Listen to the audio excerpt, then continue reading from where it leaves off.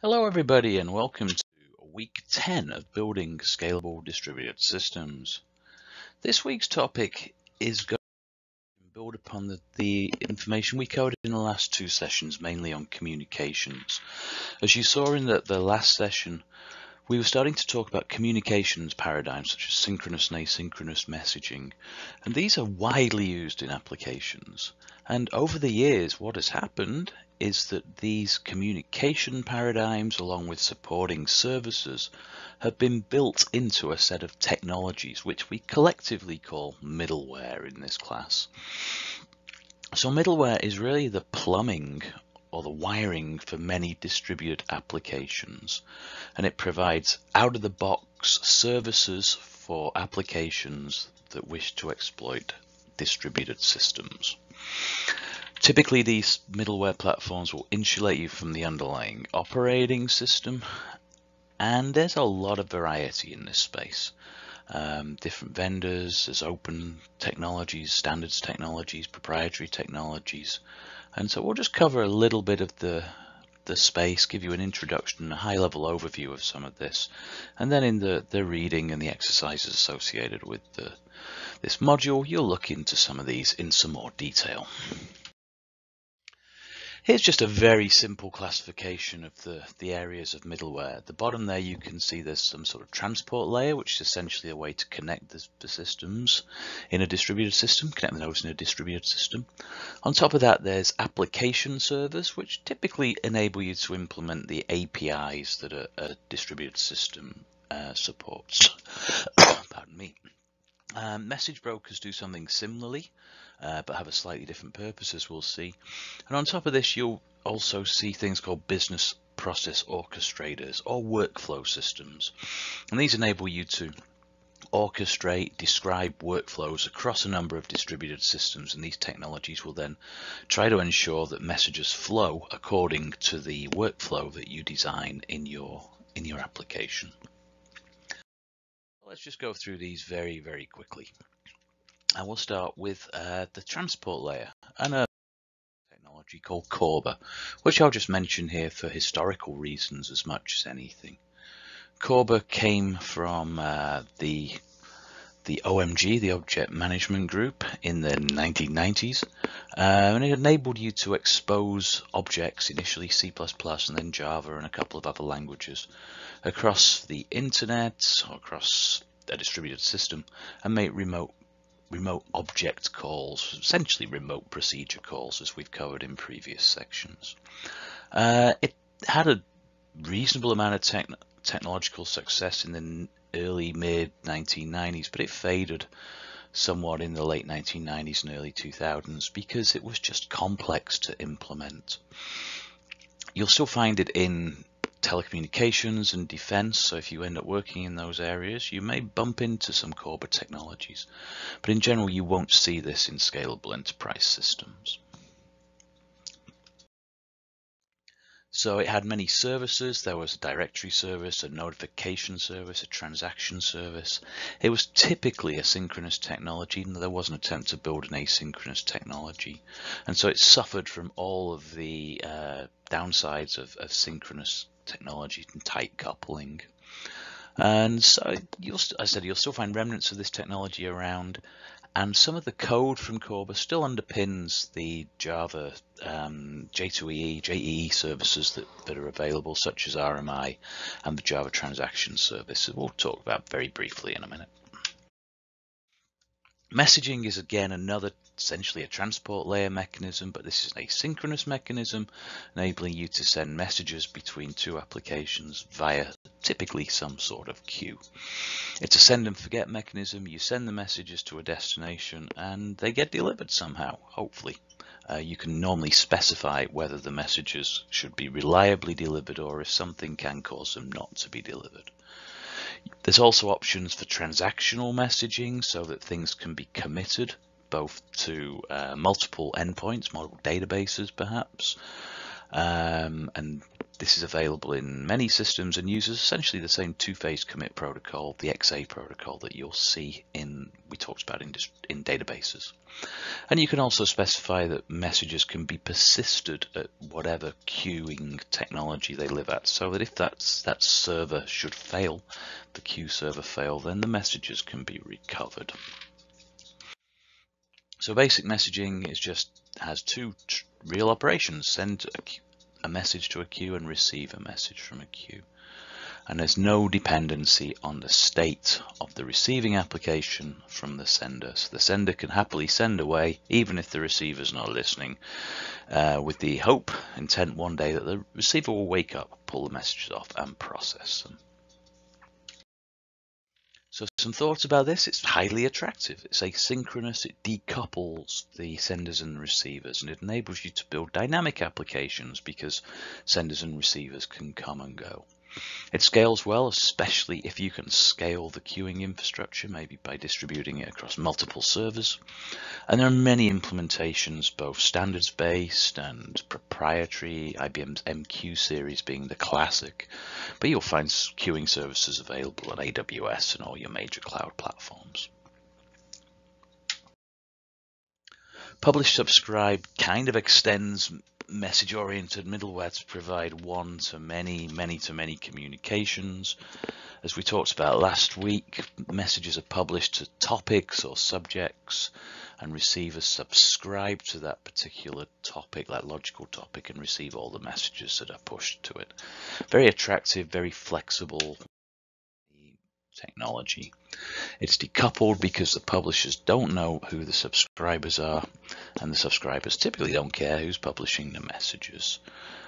Issues: you don't always know if the messages are going to be reliably delivered.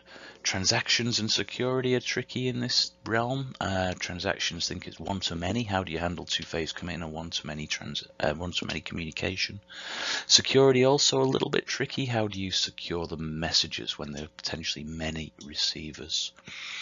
And performance, of course, if you can scale these technologies by pushing the queues across multiple servers, you get much better performance and scalability. And again, we'll look at a technology called Kafka in the next session, I believe, which has looked at scaling published subscribe technologies using some novel ways. The Java Enterprise Edition, formerly known as the Java 2 Enterprise Edition, is a full suite of middleware to enable you to build distributed client-server systems, essentially. You can see it has a web server, and at the business component layer it has things called enterprise Java beans. These live in a container. A container is essentially a runtime environment, a Java runtime environment, which you can invoke Java beans, you can host and invoke Java beans, and these Java beans can exploit the services of the container, as the slide says. There's things like the Java transaction service, so beans can participate in transactions when they talk to databases via JDBC. There's also the Java messaging service, so you can have things called messaging beans, which receive messages asynchronously and process them. The important thing is that the beans, the components as they're called, are hosted and managed by the server, and the whole intent of this is to try and simplify the programming model that's associated with these complex applications. And we'll look at this in more detail in the classes.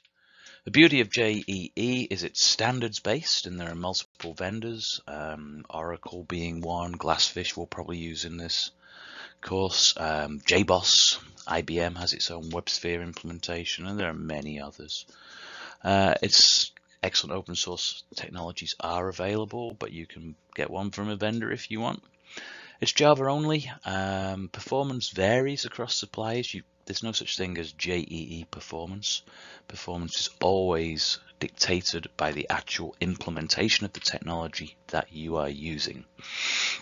You can scale this thing through replication, and you can have high reliability because most of these technologies have failover. So when something fails, messages can get routed to a replicated server. So the aim is that it simplifies enterprise systems development, and many of the components of JEE live in highly scalable systems around the internet today. Let's just look very briefly at a technology called message brokers, or as we'll see, enterprise service buses was a marketing moniker that was invented for these things at some stage. No one's really sure what an enterprise service bus is, so we won't really talk about them.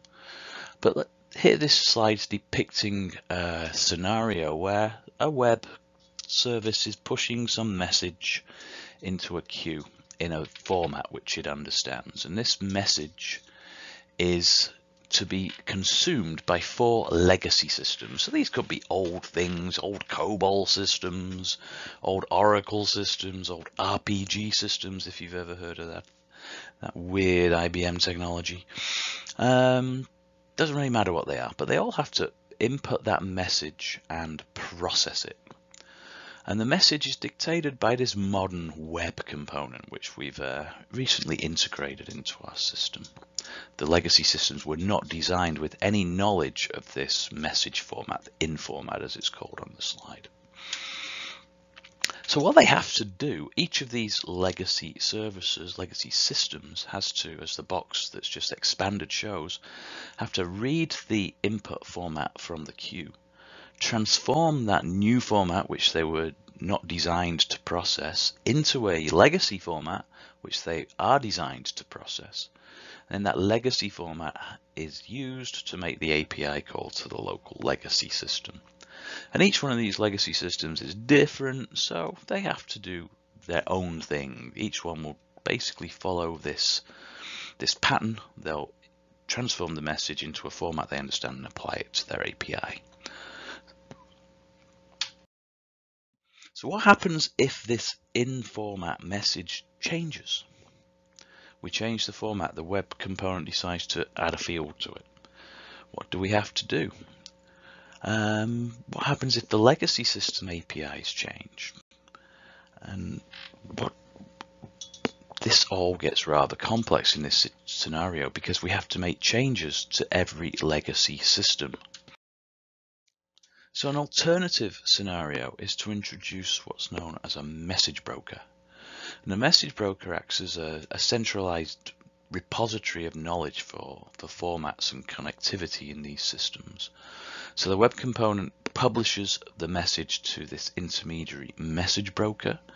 The message broker knows when this message arrives, which systems it has to transmit the message to, and it also knows the message formats that are native to those legacy systems. So in the broker itself, it performs a transformation. And the legacy systems then just see messages that they are designed to process. We don't need to make any changes to the legacy systems. So the beauty of this is we're simplifying the endpoints. We're embedding the transformation knowledge into the broker, and we're decoupling the web and the legacy components completely, because the legacy components have no clue that this web component is publishing these messages. So this architecture and the resulting message broker technologies were published in the time when enterprise application integration, EAI, was all the rage. And we were integrating systems both within enterprises and across enterprises to build highly heterogeneous, widely integrated business systems. As you've seen, these message brokers typically are built on message queuing technologies, and they add a message transformation engine, some sort of simple programming rules and routing so that a message can be routed to an endpoint based on its content perhaps, and adapters to give you the ability to connect to a wide range of, say, databases or CRM systems or SAP systems or whatever. And this range of technologies is often known as enterprise service buses, but as I said, no one really knows what that means. So message brokers have message transformation capabilities, and these are typically supported by some sort of graphical programming language or tools. They can route messages intelligently based on content, and there's some sort of typically a proprietary scripting language embedded in these brokers. So they're essentially programming. And they typically form a hub and spoke architecture, whereby the broker becomes the hub in a system. All the input messages are sent to it, and then it emits output messages to the resulting legacy systems. So obviously, being a hub in this sort of architecture, if you can't replicate these beasts, then they're a potential bottleneck and hence a limit on scalability. Here's an old example of the sorts of programming environments that you see in a message broker technology. This one from IBM. Here you can see that we're getting some inputs from an MQQ. We're doing some filtering, and then from the filter it goes to some compute nodes, and then eventually it sends messages to MQ reply queues, and eventually it gets to something called publication 1, which is an endpoint, which is the destination for many of these messages.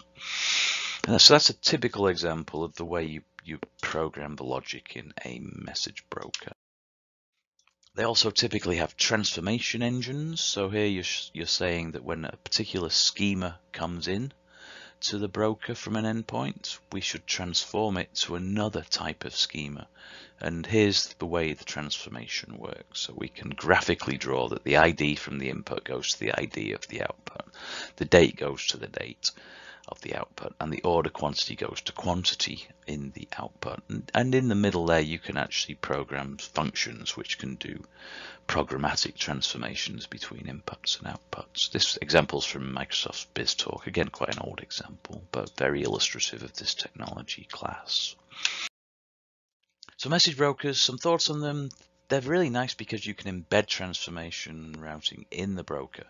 But the downside of this is if the system is complex, then the brokers get really complex, and they become an area of your system which become hard to change. They also may introduce scaling problems because you somehow need to replicate the broker, and how that occurs depends completely on the technology that you're using. And these things are often proprietary, even though there are good open source standards. We used a technology called Mule widely, and that was excellent Java-based technology, which you can still find lurking around the internet and download. Another technology class in this area is workflow, or business process management, it's often called. And there's two main standard languages in this space. One, BPEL, which is a web services business process execution language, I believe it stands for. And it's a web services standard for describing workflows. And the sort of workflows you describe in BPEL or BPMN, which is another standard that was produced by the Object Management Group, they typically look like this on the right here, where messages are processed. There's some sort of decision logic in there. It looks very much like a flowchart. And these boxes in there can actually be real systems. They can make calls to databases, wait for results, and then pass on the results to the next step in the system. And typically there can be many messages flowing through these workflows at any one time. You will find workflow technologies in the Amazon cloud, for example, and I'm sure you'll find it in the Google cloud and Azure as well, and other competitive technologies. The ability to graphically describe and then have an engine orchestrate messages across multiple endpoints is actually very powerful. And when built on a cloud-based technology such as AWS, you can also incorporate the scalability that you need to process your workload. So in summary, middleware is basically just this range of technologies which attempt to embed in componentry the sorts of patterns and communication paradigms and services that we've discovered make building distributed systems much easier. So you basically buy or download a big chunk of software and you embed your logic into your application. And what's running is that the total amount of code that's running is typically very little of it you have written yourself. Most of it you're running the actual componentry, the middleware platforms and technologies that you downloaded or acquired. And the architect, the designer's job is to mix and match these technologies to provide appropriate solutions, bearing in mind the trade-offs that you have to satisfy to meet the requirements. One word of advice here is that there's no good and evil in this world, it's just technology. Some people have very strong biases to certain types of solutions, certain types of vendors, and this is really not a good way to think about designing systems. Be open-minded, experiment, prototype, and come up with the best solution to meet your needs.